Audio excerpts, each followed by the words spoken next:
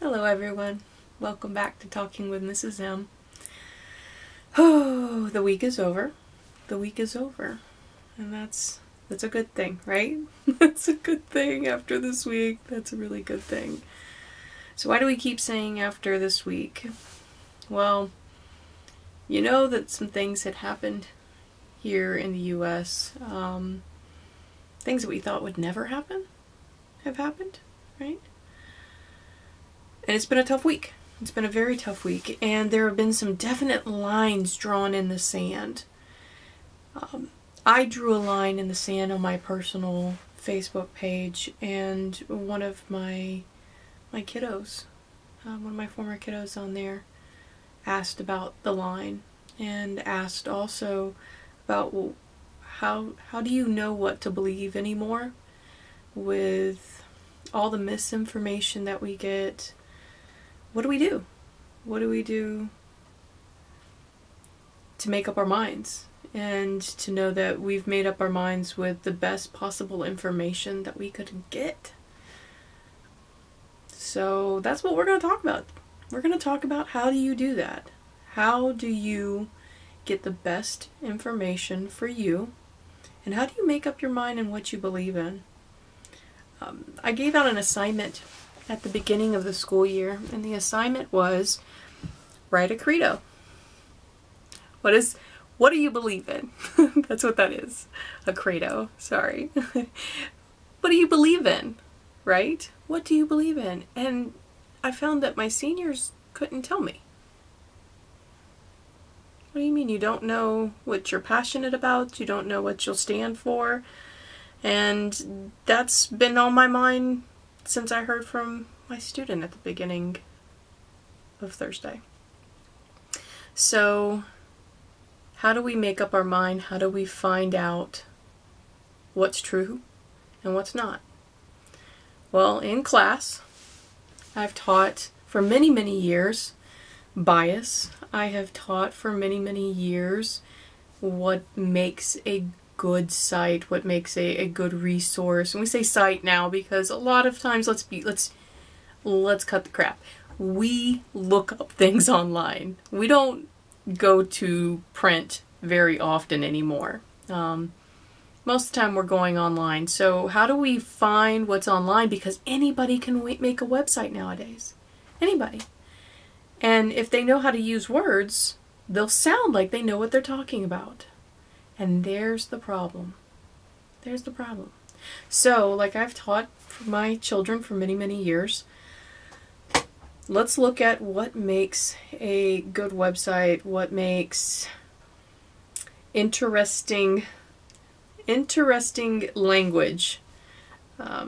First off, websites. Websites are pretty easy to know whether or not you're getting accurate information. I say easy. Easy-ish.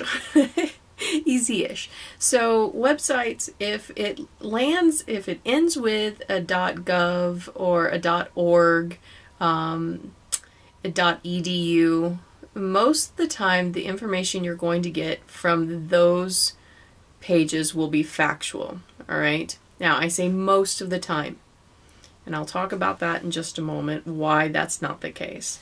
I don't say a .com would be a valid resource. Now, can it end up being a valid resource? Yes. We'll just have to do some extra investigation in order to make sure. But a .com, anybody can write a web page. Anybody can create a web page. So you could have any information on there. Point in case I'd like to point out Wikipedia. I love Wikipedia. I get information from Wikipedia. I'm not going to play, all right? I ain't going to play. I get information from Wikipedia. I look it up. Even my college papers were written with some Wikipedia information because I would think I'd know what I was talking about or what I wanted to know.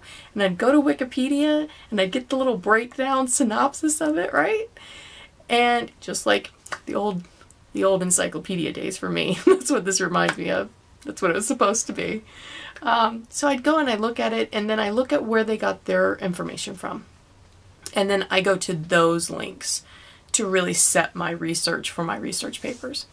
But Wikipedia, as much as I love Wikipedia, Wikipedia is flawed because anyone can edit. I am or used to be a Halloween Horror Nights fan. I am a Halloween fan. I am a haunted attraction fan. I used to be a die-hard Halloween Horror Nights fan, and I had a group of friends that were die-hard Horror Nights fans. And one of them was funny and a prankster, and one of them actually went into the Wikipedia page and listed their self as an icon for Halloween Horror Nights. They were never an icon for Halloween Horror Nights. It stayed there for 2 years. 2 years, guys! 2 years that page had inaccurate information regarding Halloween Horror Night icons, right? We can't really go by with what Wikipedia is saying. So if you look something up and it's there in Wikipedia, okay, but take it with a grain of salt, okay? Do your own research. So what does that mean, Miss Sam? What does that mean I have to do? Okay. So like I said, .gov, they're for the most part, you'll get great information from there, accurate information. .orgs. .orgs and .edus. We're going to start into a bias. We're going to start talking about biasness.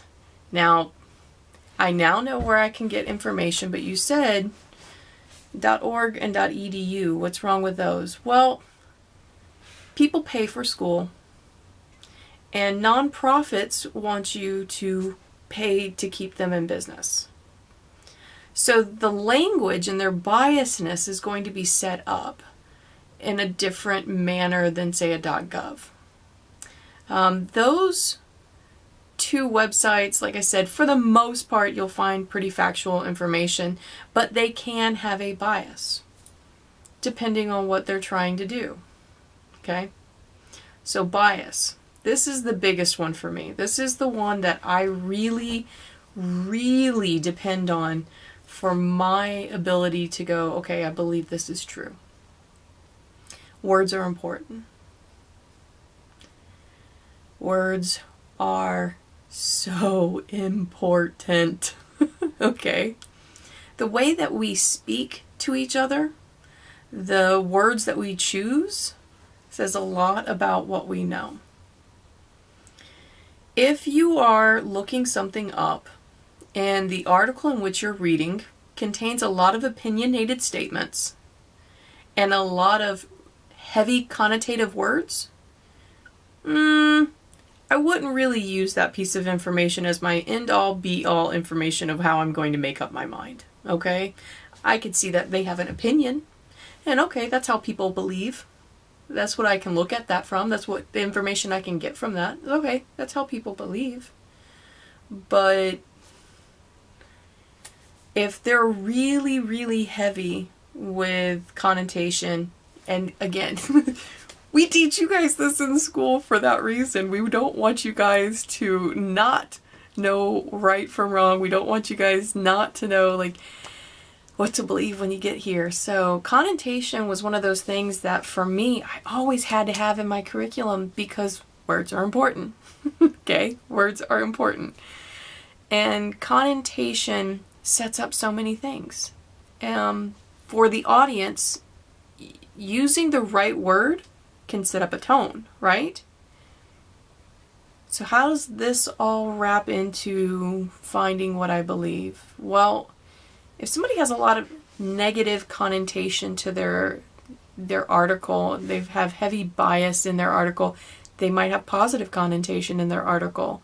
Their words are skewed to manipulate you. Please set in with that word right there. They set up those words to manipulate you.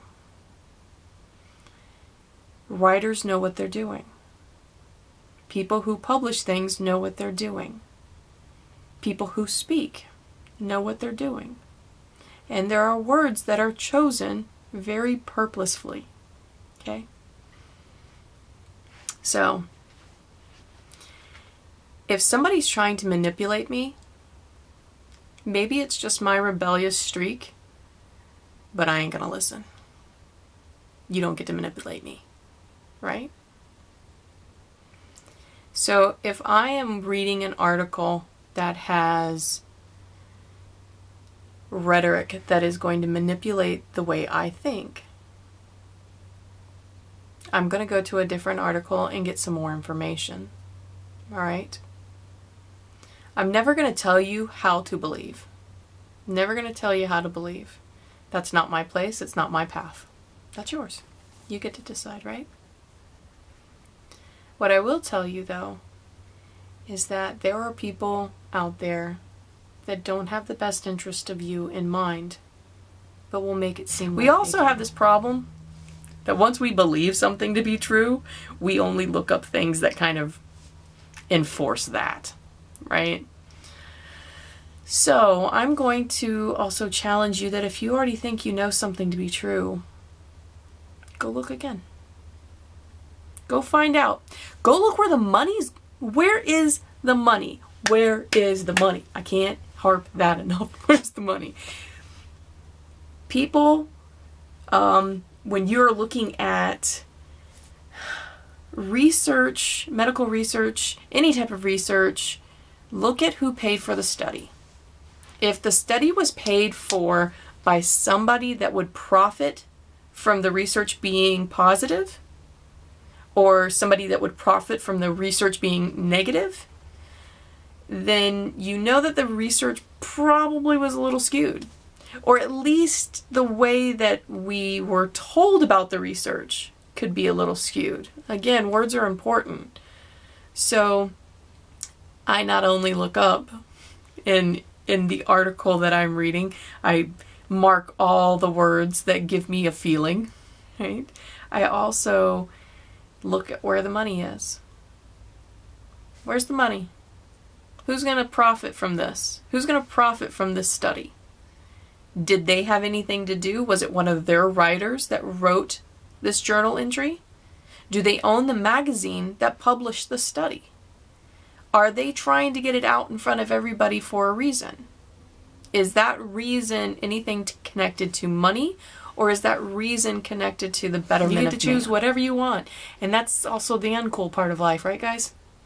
That you gotta make decisions. And some of those decisions are hard.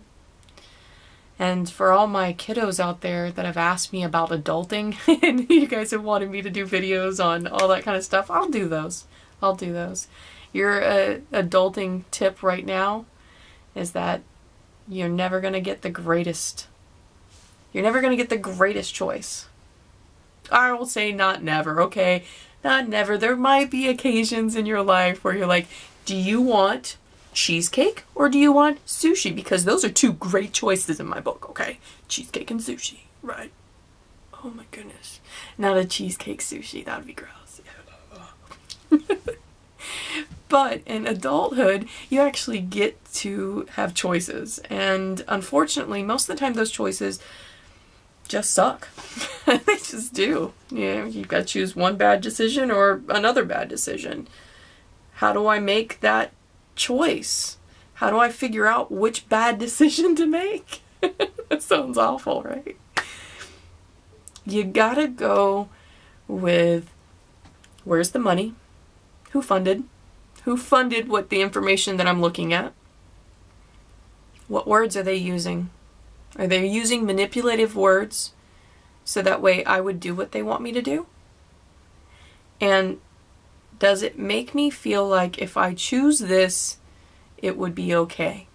Like I'm not destroying somebody if I choose this, right? Those three things. That's what I do. And that's what I've done most of my life. Nope, it's not been easy. It's not been easy. It's, matter of fact, been hard most of the time. Okay? Most of the time. But guys, there are people out there that put out information to manipulate you. To get you to believe one way. Alright? They put out misinformation that is just enough factual information that it's like, huh? That might actually have happened. But there's a couple of key points missing.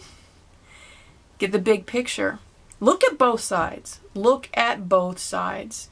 Do not give yourself the ability to feed one of your biases. You How know do it I, exists. how do I believe? Oh, sorry. I just thought about one that always gets me. I see these pictures on social media where it's like, here's a quote and it's got like a picture of Morgan Freeman. Or my favorite one was like, it's the picture of Abraham Lincoln and the quote says, people will turn on each other for the internet one day. Abraham Lincoln. And people are sharing it. I'm like, dude, you know that there wasn't an internet when Abraham Lincoln was born, right? You know that, right? Yeah? Okay. So there's a lot of times where people will look at a picture and because it has a famous person attached to it, they assume that that's actually a quote from them, or they assume that that's exactly what they thought. Go look it up for yourself. Go look it up for yourself. Snopes.com. Snopes. I know Snopes isn't 100%. Please don't come at me with that. But I will say Snopes, for the most part, hasn't let me down when I needed to know whether something was a hoax or not. Okay? Don't believe things just because they're posted on the internet. You know this. You know this. So stop sharing it. Okay? Stop believing in it. When you hear something, even on the news, you've got to do your research. You've got to do your research. And if you're one of my babies, I know you know how to do that. I taught you that, okay? I know you know how to do that kind of stuff. And if you're not one of my babies, you can do it. It's not that hard. You do it all the time. Oh my goodness, I got a headache. WebMD. Right? So come on. Oh, until next time, be happy, be safe, wear your mask, wash your hands, and stay away from people that are gross. I love you with all my heart.